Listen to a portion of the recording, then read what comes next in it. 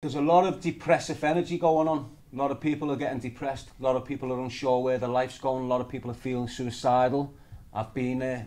I've been on the edge. I've got a brother that's topped himself, and I've got another brother that attempted to top himself. Don't give up. Don't think that this is your life and this is the way it's going to be. This is a process. If you understand what I'm going to say now, this is the first stage of your life. You're going to get obstacles placed in front of you.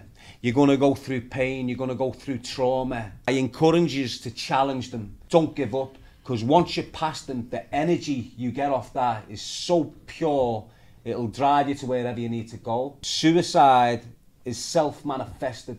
If you're thinking about suicide, speak to someone. Don't feel ashamed about it. If you're feeling that you're getting down too often, too much, share it. Don't self-manifest negative nonsense. Don't do it because it comes true.